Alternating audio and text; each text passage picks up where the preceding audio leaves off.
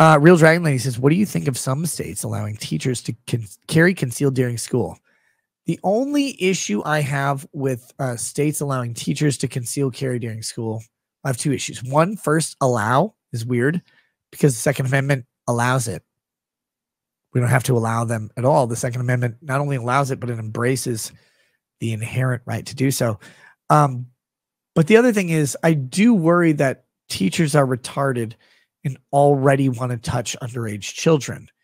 And I wonder what happens if you give teachers a gun in a public school setting, because if they're already trying to like lick the genitals of middle schoolers, if they have a gun there, they'll think it's even hotter. And that's gross. I don't like school teachers.